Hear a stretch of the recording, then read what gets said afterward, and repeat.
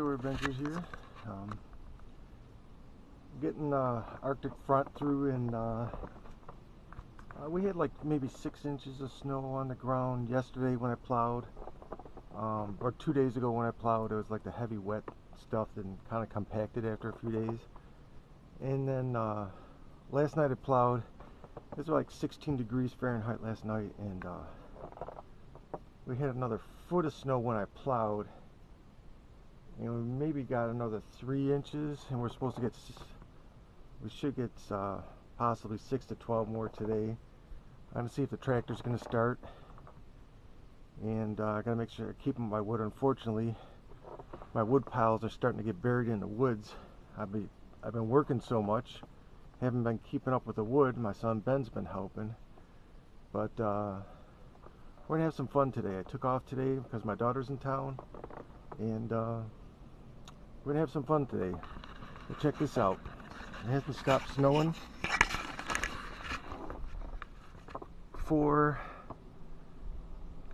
at least 24 hours now, and we got the winds and stuff, but it's supposed to, we live on the snow belt area by Lake Ontario, and the Lake Ontario never freezes, so we get the warm Lake Ontario versus, you know, that comes on land and it just dumps the snow down. And some of the places on Lake Ontario have the records in the United States for the most snowfall in 24 and 48 hour period. Pulaski and places like that.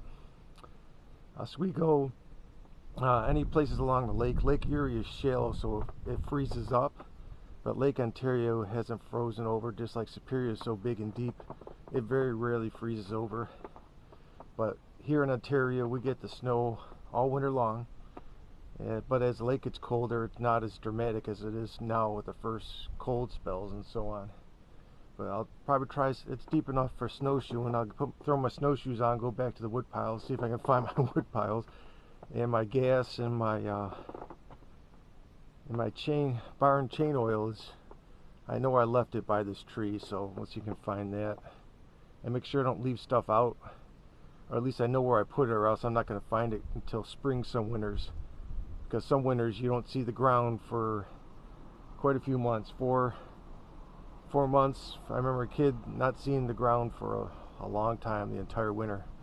So we're gonna have fun today. It's gonna be exciting, and of course, being an outdoorsman, I love this stuff. A lot of people, I'm not going outside, it's cold. I'm like, I can't wait to get outside and do some wood and check out the woods. Maybe you see some deer tracks.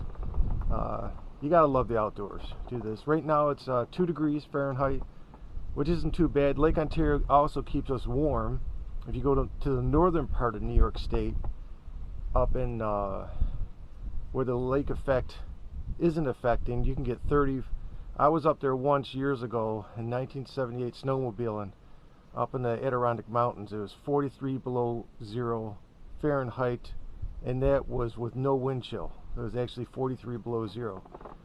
With the mountains there, you have those valleys where the cold air just settles, and the trees are popping. It was so cold, the bark contracts and it lets off like a shotgun sound.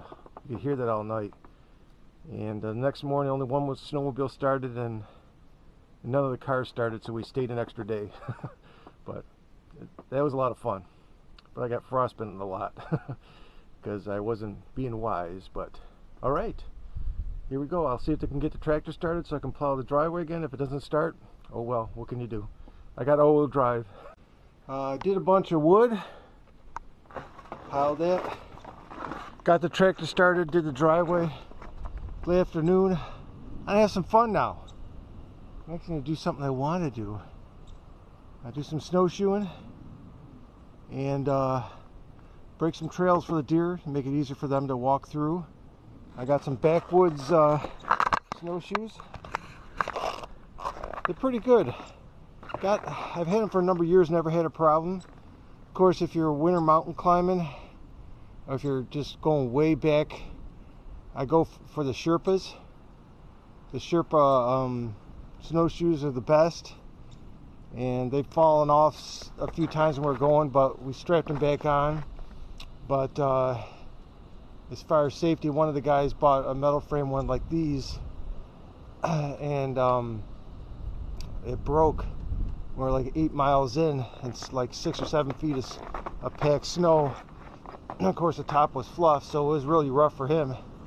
The rest of us were smart and had the Sherpas, but I'm gonna strap this on my head and go in the back now and break a trail for the deer, and you can see what's going on here with the weather. I've been outside all day. I love it. It's probably like 4 degrees right now. Not bad.